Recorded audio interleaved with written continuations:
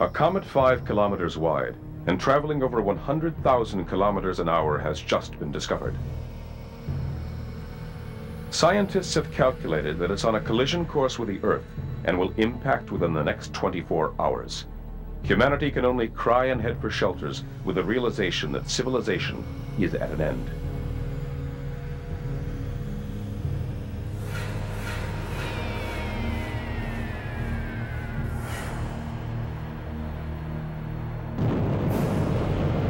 The comet hits the Earth with the impact of a 100 million megaton explosion.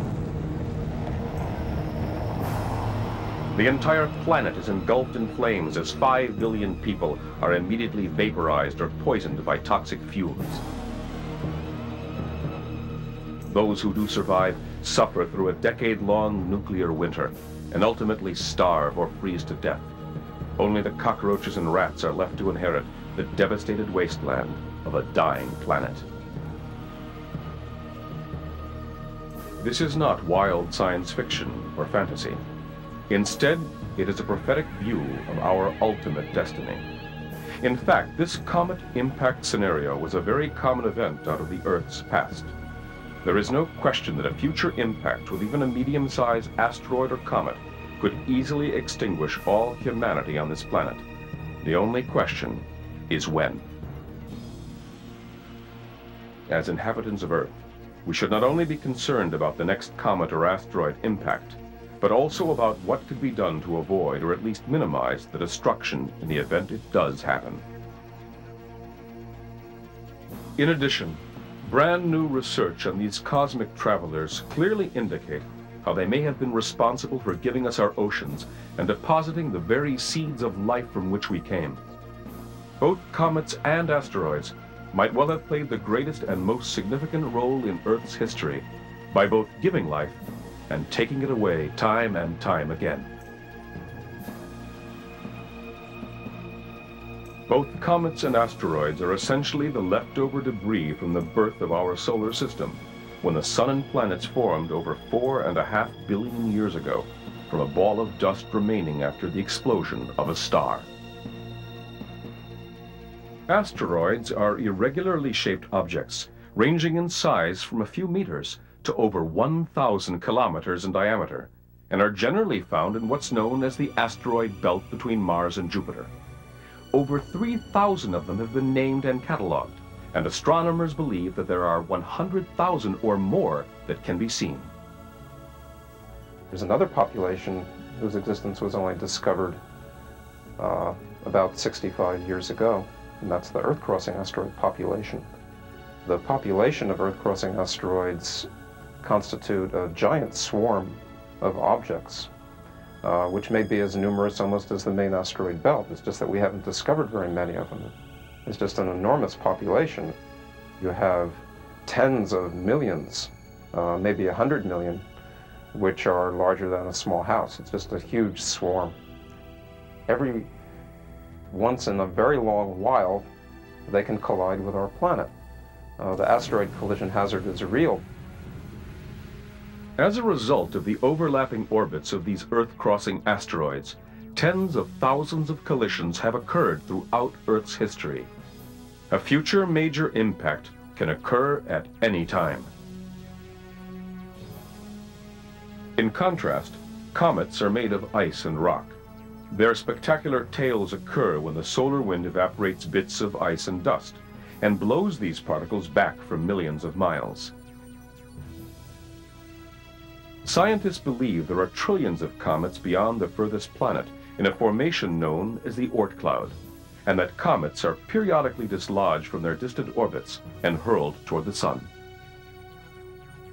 Many comets make only one pass through the inner solar system during their lifetimes. Because of the highly irregular orbits of most comets and asteroids, the majority of them go unnoticed until they're practically on top of us. Take, for example, Japanese amateur astronomer Yuji Hyakutake, who in January 1996, using only binoculars, discovered a comet large enough to destroy all life on Earth only a few weeks before its closest approach. Named after its discoverer, Comet Hyakutake was well over 5 kilometers in diameter when it passed to within only 15 million kilometers from Earth, a near miss in astronomical terms. I think the public had to have witnessed the close encounter of comet Hyakutake, so relatively close to the Earth, and this had been found by a Japanese amateur with binoculars only 3 or 4 weeks before. I think this has got to remind us all that these planetary bodies can't appear without any warning, and we have to, based upon that sort of thought, remember that we are very vulnerable. Contrary to popular belief, a civilization-ending impact could come practically without warning. Because impacts with asteroids and comets are so rare, tracking and emergency preparedness funding is scarce or even non-existent, and there is little or no public awareness of such impending dangers. In general, the astronomers look at maybe 10 or 15% of the sky. So most things coming in would be missed.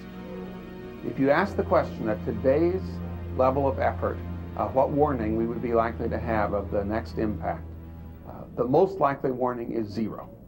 The first you would know about it is when you felt the ground shake and saw the plume of hot rock vapor coming up over the horizon. What few people realize is that if there was to be an impact of even a medium-sized comet or asteroid with Earth, the devastating environmental consequences would certainly spell the end of humanity and the extinction of most, if not all, plant and animal species. As a comet or asteroid enters the Earth's atmosphere, it would heat up to incredible temperatures and either explode above ground or slam into the Earth, dredging up billions of tons of soil and rock. The first is that an object will inject dust into the atmosphere, which the winds carry all over the Earth. And that dust blocks part, or in some cases nearly all, of the incoming sunlight. Comets, and to a lesser extent asteroids, can also contain huge amounts of organic molecules embedded in ice. An impact delivery of these exotic chemicals would further add to the destructive effects on the ecosystem. For example, comet Hyakutake, and indeed most other comets, contain about 1/10 of 1%. Ice is in the form of hydrogen cyanide. Hydrogen cyanide, for those of you who may not know it, is what we use in some places to execute criminals. This is a highly poisonous gas and would definitely be unpleasant to have, say, 1 billion tons of this delivered to the Earth's surface intact. The cloud of dust and poison gas from an impact event would plunge the Earth into a period of complete darkness, lasting several months or even years. Since sunlight is necessary for plant growth, any long-term loss of sunlight would bring about the collapse of the food chain. The second environmental effect that seems to be important for large impacts is that the impactor blasts a plume of material very high, thousands of miles above the Earth, which falls back over the whole planet. And as it falls and re-enters the Earth's atmosphere, it flashes into incandescence, producing a tremendous short-lived thermal pulse and igniting the forests and grasslands.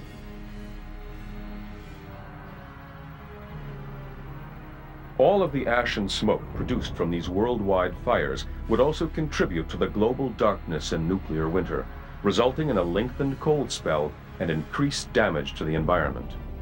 The planet would end up being nothing more than a devastated wasteland, and residual semi-permanent upheaval in climate would kill off most of the life forms surviving the poison gases, flash fire pulse, and nuclear winter.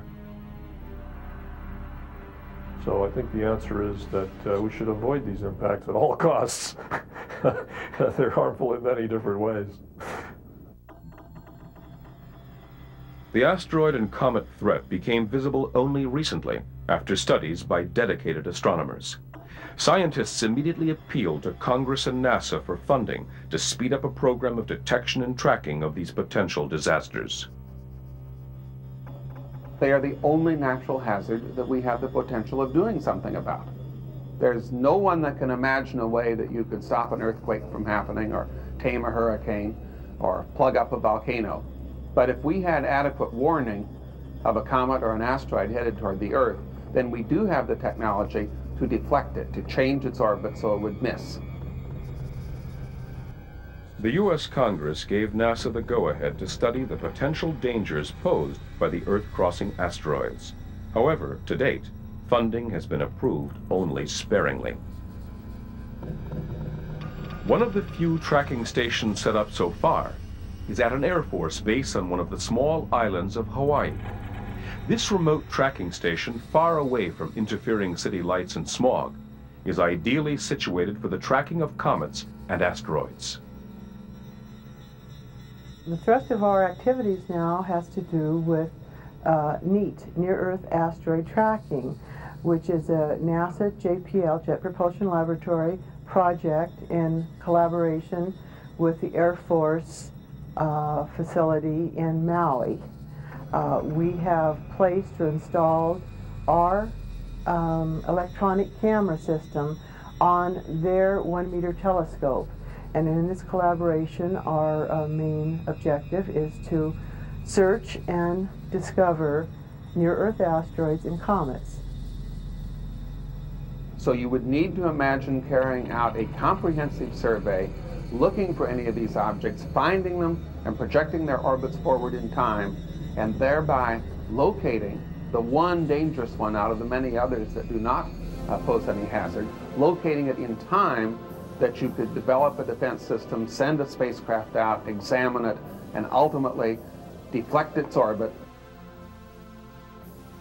The option that appears to be within our technological grasp at the moment is also the most controversial and least desirable.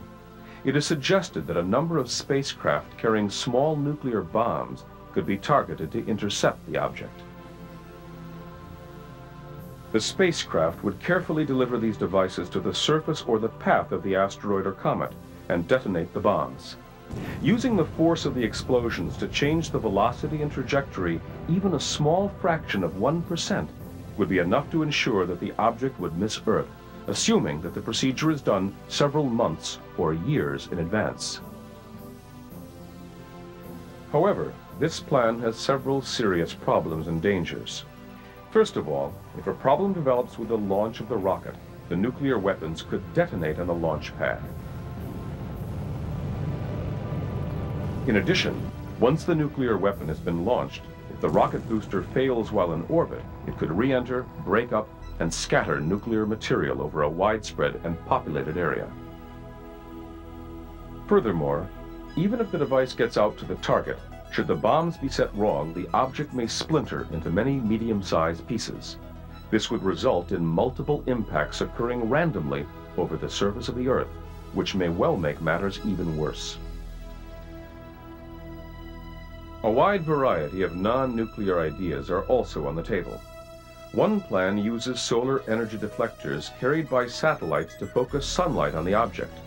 The heated spot would cause the object to react like a rocket, changing its course as the surface material vaporizes. Avoiding impact with a comet or asteroid in the future may be difficult or impossible. Earth and the other planets in our solar system are essentially huge targets in a cosmic shooting gallery, and have been so since the beginning of the solar system. A look at the Moon shows just how many impacts both the Earth and Moon endured throughout history. We can appreciate the tremendous extent of cosmic bombardment by looking at the results of such impacts on some of our neighboring planets. In mid-July 1994, telescopes around the world were focused on the planet Jupiter. People worldwide were witness to the most spectacular astronomical event in recorded history. A string of over 20 ice and rock fragments from an ancient comet smashed into the planet Jupiter. Astronomer Carolyn Shoemaker, geologist Gene Shoemaker, and amateur astronomer David Levy discovered the comet in March 1993 during a survey of the sky at the Mount Palomar Observatory. At the time, no one was sure what effect these impacts were going to have on Jupiter. At one point some months ago, we thought the largest might be about 3, maybe even 4 kilometers across. If they were that large, then altogether these comets would deliver about 100 million megatons of energy. Shortly after the comet's discovery, astronomers at the Massachusetts Institute of Technology ran numerous computer simulations on the possible impact locations and effects on the planet. The comet fragments were to impact Jupiter over a period of 6 days, although these impacts would occur out of view from the Earth. Fortunately, the Galileo spacecraft en route to Jupiter was in a perfect position to view these impacts head-on. The spacecraft was able to transmit incredible images and data of the impacts. As a result, we learned that each of these explosions affected an area larger than the entire Earth. Had any one of the impacts occurred here, all life forms would have unquestionably been extinguished. Thank goodness we had grandstand seats for this. Otherwise, these Earth-sized impacts would have completely swallowed up our planet. We would not be here talking about it. In 1986, the Voyager 2 spacecraft made a very close flyby of the seventh planet Uranus, a huge gas planet with rings and dozens of moons. This probe confirmed earlier reports that the planet was somehow knocked over on its side, with the south pole facing the sun. It has been suggested that Uranus suffered a major impact with a huge object of even greater force than the Shoemaker-Levy comet had on Jupiter. The impact with Uranus knocked the planet on its side, creating the rings and moons from the debris of the impact. The tremendous amount of energy of an impact required to knock a huge planet like Uranus on its side would most certainly have reduced the Earth to rubble had the impact occurred here. Closer to home, rocks brought back from the moon's surface by the Apollo astronauts indicate that the Earth was the subject of a major impact in its distant past. Very early in the Earth's history, we are fairly sure it was struck by an object about the size of the planet Mars, which ruptured the planet, ejected a great deal of material into orbit around the Earth, and it is that ejected material from a giant impact that ultimately formed the moon. By just looking at all of the craters on the moon's surface, it's clear that our neighboring satellite has endured thousands upon thousands of impacts. Since the Earth has over 20 times the moon's surface area, there simply must have been tens of thousands of impacts on the Earth as well. Perhaps the most famous and extensively documented major impact event here on Earth occurred about 65 million years ago. Scientists believe that either an asteroid or comet measuring at least 10 kilometers in diameter hit the Yucatan Peninsula, leaving a crater 200 kilometers across, which is now buried under new sediments. This huge crater fractured the limestone rock that underlies the region for a distance of several hundred kilometers. Although there is little question as to the occurrence of this impact event, paleontologists still hotly debate whether or not this impact caused the extinction of the dinosaurs. However, geological evidence indicates clearly that well over 75% of all plant and animal species on Earth were extinguished almost immediately after this impact. Sometimes people talk about the debate about how long it took for the dinosaurs to become extinct. Was it thousands of years or millions of years? I think probably the dinosaurs went extinct in between 30 and 40 minutes. About the length of time it took for this global heat pulse to roast any creatures that were above the ground and were exposed to this flash of heat. As if the global thermal heat pulse and long-term winter weren't bad enough to disrupt the ecological balance of the planet, scientists now believe that this impact had yet another detrimental effect. Various people have demonstrated that the basement rock at the Yucatan is indeed limestone, but it's a sulfur-rich limestone. And when this sulfur was dredged up and blanketed the globe, it formed sulfuric acid in the Earth's atmosphere, and this caused a sulfuric acid rain, which was quite harmful to the life forms, plant and animal on Earth. It is most ironic that the carnage and devastation caused by this impact event paved the way for other animal and plant species to evolve into many of the life forms we know today, including our own ancestors.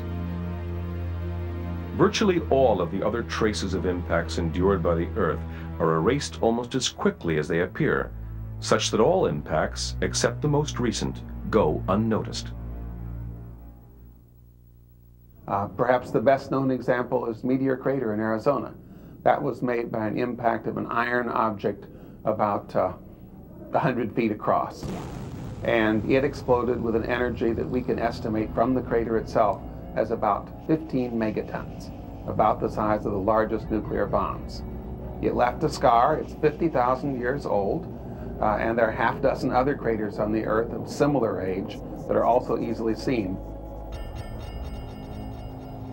One of the most recent impact events on Earth occurred in a very remote and uninhabited part of Tunguska, Siberia in June 1908. A relatively small asteroid the size of a 25-story building, made up of a loose conglomeration of small rocks, became so hot from the friction as it entered the Earth's atmosphere that the asteroid itself came apart and exploded in a massive ball of fire before it even hit the ground.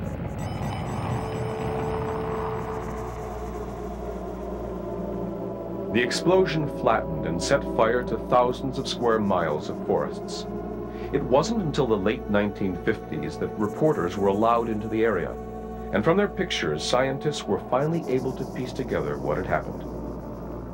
If the same type of object would hit New York or other highly populated areas, there would most certainly be deaths and casualties in the tens of millions. However, not all asteroids and comets should be viewed as dangerous or harmful to the health of the human species. Scientists now believe that we owe our very existence to these heavenly bodies. Furthermore, they quite possibly could hold extractable resources exceeding our wildest dreams. I think we have to keep in mind that these objects are interesting from very positive points of view. We can be exploring these most accessible, very interesting, fascinating new worlds now, whereas the chances of having to worry about a collision during our lifetimes is extremely small. It's not something we should ignore, but it should not have precedence over the promise of these objects as targets of exploration during the next millennium.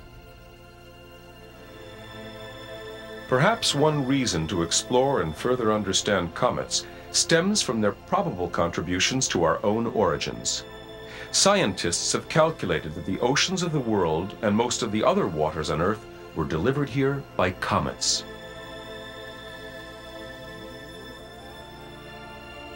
Planets were being heavily bombarded, and we see the record of that on the lunar surface. Look at the surface of the moon and all those craters. They reflect that shooting gallery that the Earth, that the solar system was 3.8 billion years ago, as comets and asteroids were being scattered around, as the debris from the planetary formation epoch was being swept clear of the solar system. That period was when the flux of comets would have been the most intense, when any cometary contribution to the Earth was at its peak. Tens of thousands of large comets impacted the Earth in its early history, depositing a huge amount of water that created our oceans. Recent studies of Halley's and other comets conclusively tie certain isotopes of hydrogen found in most comets with those found in the oceans, a sort of chemical fingerprint.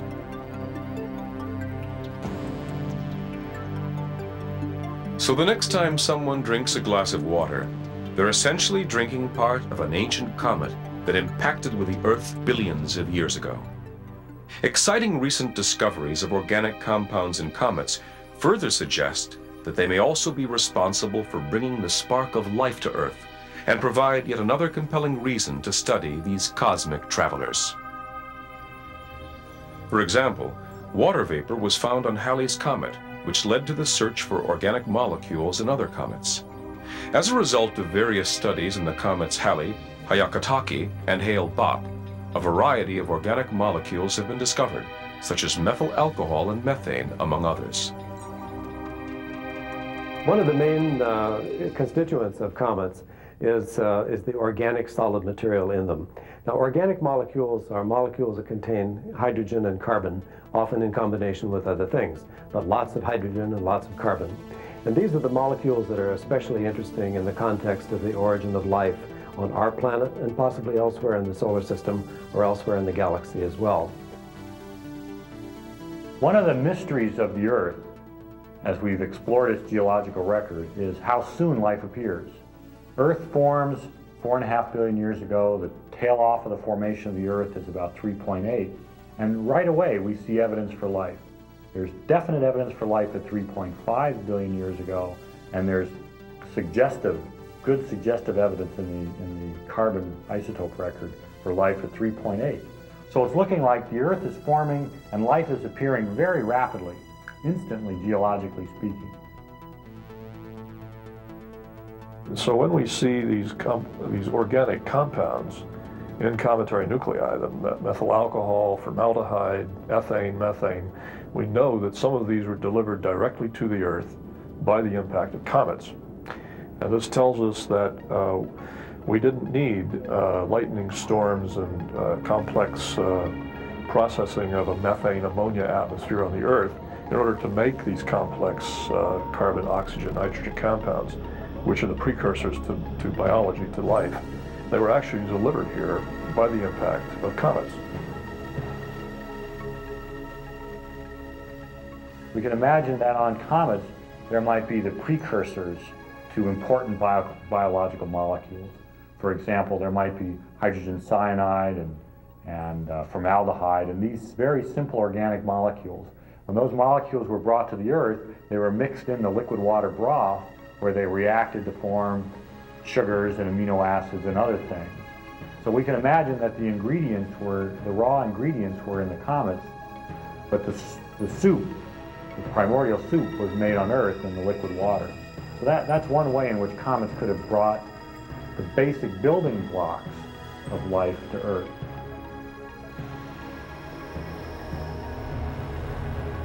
If our oceans were deposited here by comet impacts, then the other planets of our inner solar system should also have received their quota of comet impacts as well. It is not difficult to see how life could evolve on other planets, such as Mars. Early life on Mars could easily have evolved along the same lines as Earth. Mars, we're confident, once had a lot of water, because we see the geological evidence for flowing water, possibly for glaciers and other things that were created by moving water in a liquid form. But we know that it doesn't have any liquid water now, so we think that it has all evaporated or has seeped into the ground and is frozen as permafrost. Venus, on the other hand, must have received water from comets as well, but we are fairly confident that it's been so hot on Venus for all of its existence that the water had readily boiled away and is simply not stable because Venus is so hot. There are some scientists who even believe that life forms themselves could be transferred from one planet to another by such impacts. So people have begun to rethink of the notion that maybe life is more widespread than we realize, and that maybe, imagine a planet somewhere far away. There's life on that planet. And the impact slams into the surface of that planet, knocks a piece of rock up and out. That rock is carrying organisms from that planet. They get carried into space. By one process or another, they're ejected from the solar system of origin and carried through interstellar space, ultimately to come slamming through our own solar system and landing on Earth. And that's a direct way to transfer life from one solar system to another.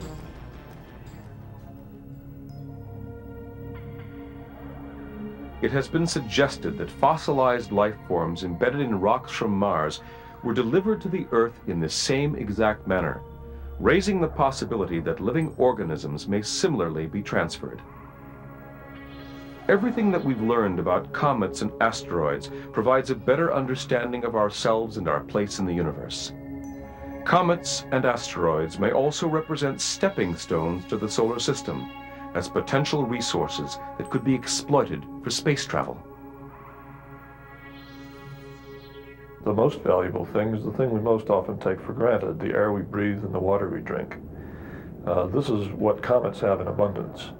And I believe that to spacefaring race, those having a ready source of those things that can support life, that have minerals and metals and the life-supporting materials available in easily extractable form, that is in fact the true value of these things for space exploration in the near future. For these reasons, several countries are stepping up their studies of comets and asteroids by sending out probes and satellites. Future plans include unmanned sample return missions and even human exploration missions.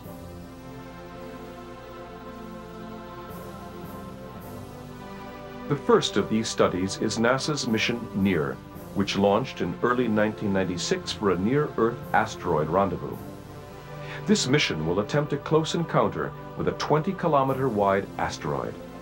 NASA hopes to send the probe to within 350 kilometers of this potato-shaped object known as Matilda.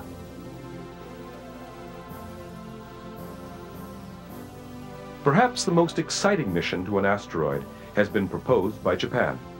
This plan would include sending a spacecraft to actually land on an asteroid and bring back a small sample for analysis. We have a series of missions to the solar system. We shall have a mission to the asteroid Nereus. The launch is planned for the early 2002. It will take a number of years for the probe to approach the asteroid, then orbit it briefly to scan its surface, and then finally to land on it. In the case of the asteroid, we are targeting toward a very, very small object, and we have to be very careful to tap its surface and pick up some samples. And escape is not difficult because its gravity is very small. From the asteroid, we can observe the composition of the very primordial substances in the solar system.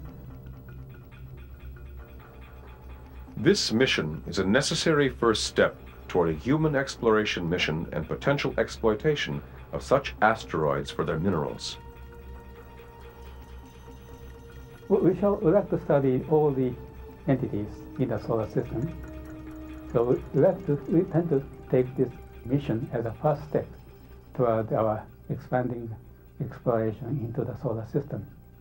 And as a Japanese space activities as a whole, there are studies toward the future manned flight, but at this moment there are no concrete plans as yet.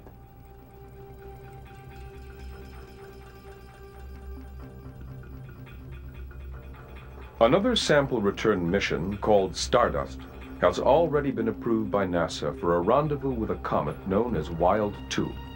It is currently slated for launch in 1999 and will intercept the comet in 2004. We send our Stardust spacecraft flying past a comet. We don't land on the comet. We just fly past it as slowly as we can, about 6 kilometers per second. And we expose this magic material called silica aerogel, which is like a low-density glass material. And the particles surrounding the comet impact themselves into this aerogel during the flyby. And that's what we bring back. This array will catch the comet's particles much like a fly swatter.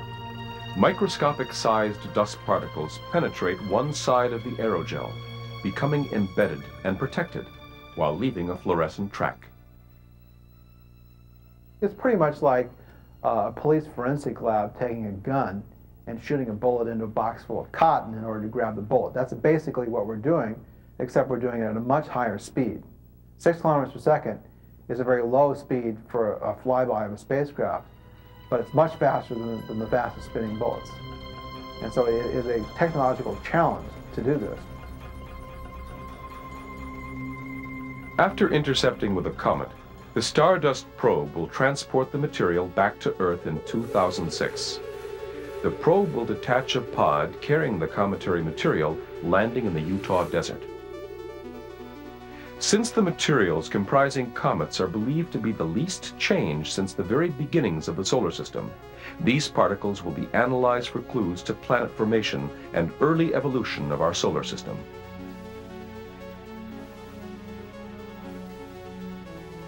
The European Space Agency, or ESA, also has plans for sending a space probe to a comet for a long-term mission. They had flown a couple of years ago a very successful mission called Giotto to comet Helin, and they now just want to, which was a fast flyby. Now ESA is just going out to launch in 2003 spacecraft towards another comet, but for a rendezvous mission, and see how the comet develops, how it evolves and emits gas and dust and things like that.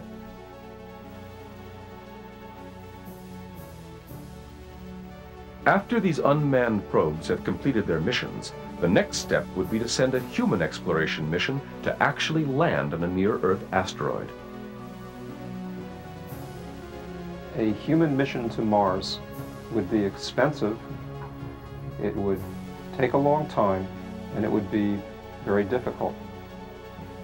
A human mission to an Earth-crossing asteroid would take less time, it would be less expensive, and it would be less difficult in every way.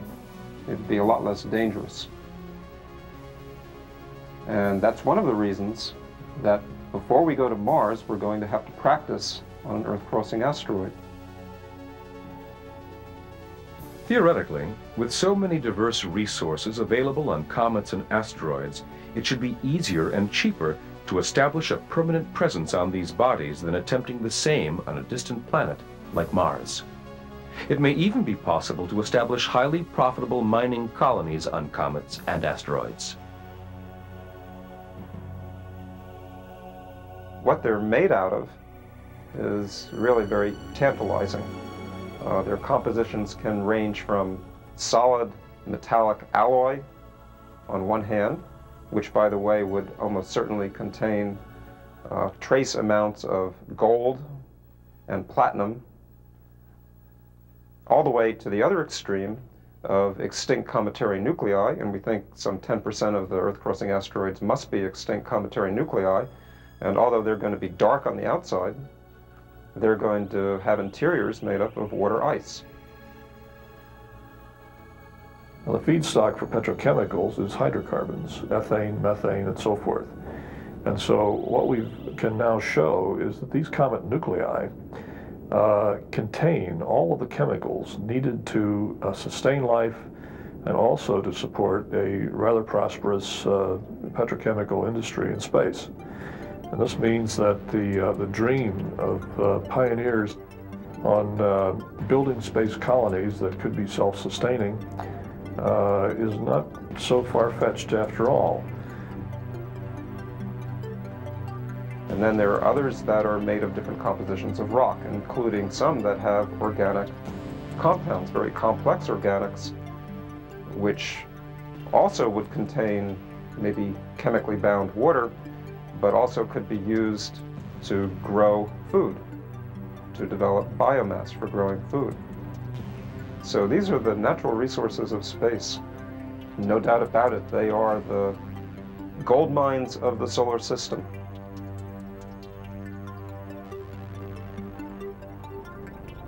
If the human species is to truly become a spacefaring nation with colonies on Mars or one of Saturn's moons, then comets and asteroids may eventually become stepping stones to other planets, serving as supermarkets and gas stations for space travelers. If we could locate one of these in close proximity to a comet nucleus that was far enough from the sun so that it was not actively sublimating material. It was just an inactive ball of ices of these various kinds. Then that material could actually be, if you like, mined or extracted in a rather simple way and used for the purposes of the humans occupying that colony. And this could make such a colony self-sufficient and relatively independent from Earth. On a more practical note, scientists are developing ideas to use comets in establishing long-term colonies on Mars. They may possibly help speed the process by which Mars could become more Earth-like, with water oceans and a more dense atmosphere. Mars is a very dry place, but it's not too cold. It's not such a terrible place for life to thrive, human life even, if there were enough water and if it were just a bit warmer. What about the possibility of causing a comet or two or three to collide with Mars, give it an atmosphere, give it a hydrosphere, an ocean, and thereby make it a habitable place? So we've been looking at the possibility that one could move a comet from the outer solar system and gently, slowly move it in to the surface of Mars, break it up, and let the pieces enter into the Mars atmosphere, where they, of course, would warm up and melt. And that would be a short-lived but very important rain on the surface of Mars. And a few of those could bring Mars an ocean again and provide it an atmosphere and make it an Earth-like world. If we are serious about trying to have our species survive, we may need, in the long term, to look for another place where humans can thrive. And Mars, changed by the generation of a hydrosphere and an atmosphere, may be just the place.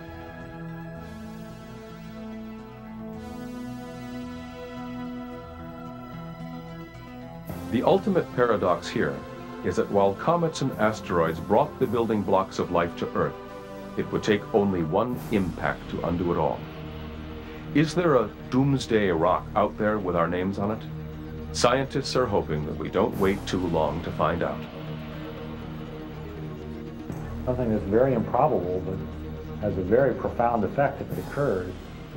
Maybe it's something that we ought to know about. My own personal opinion is that this is our neighborhood, and we should know who's in our neighborhood. Just go around and look at the other objects. Even if comets aren't getting ready to slam into the Earth, I think it would be a good idea to just know who's in the neighborhood and where they're heading. Comets are part of the neighborhood. I think this then requires that we give attention to dedicated searches for these near-Earth bodies. We need to get an international network of telescopes up and looking at the skies, be henny penny, so to speak. Because there are so few astronomers out searching for these bodies, there's just no way of telling if one is coming or not. Even if all these thousands of comets and asteroids crossing the Earth's orbit were located and cataloged, they may still pose a danger in future years as their orbits cross our paths. What is required is a very well-planned observation program to pick these up. Every now and then, we have objects that are tens of meters and larger that do strike the Earth and our planet. And again, it's an international concern. These objects could hit anywhere in our world and on our planet Earth. So I think we have to gain our senses to know we have to go forward in dedicating telescopes and personnel to this project of, yes, watching the skies. The sky is indeed falling. Well, is there any evidence that there's a comet out there that's getting ready to slam into the Earth? It's hard to say. I hope not, personally. The chances are very small. If you think of the Earth in the solar system, it's a little tiny dot in a huge solar system. Just from random placement, one would expect that the chances are very small. But the consequences are very large. And so it's It's a delicate trade. It's also interesting to realize that we sit here and talk about probabilities, but that really is an expression of our ignorance. It's not a game of chance. There either is or there is not an object a mile or more in diameter that will strike the Earth in the next century, for instance. In military terms, the missiles have already been launched. It's just a matter of looking. So we can talk about probabilities, but it's not really a probabilistic situation. It's deterministic. Either one's coming or one isn't. What makes humankind unique is our ability to comprehend our situation on this planet, as well as being able to control our destiny. The recognition of an impact hazard is a real natural hazard and something we should perhaps worry about. It's quite new. It's only in the last few years. So far, the U.S. Congress has commented on it. The Parliament of the European Union has. There have been a number of meetings, but no one has clearly stepped up and taken a leadership role and said we should spend the money and we should carry out the survey. I hope that there will be increasing interest on an international level in doing that, but we aren't quite there yet. Unlike the dinosaurs, we should not wait until we feel the ground shaking and see that plume of hot rock vapor coming up over the horizon before we do something to prevent or at least prepare for that inevitable impact event. It is vital to the future of the human race that we learn all we can about these cosmic travelers. We must scan the heavens with telescopes and chart their locations.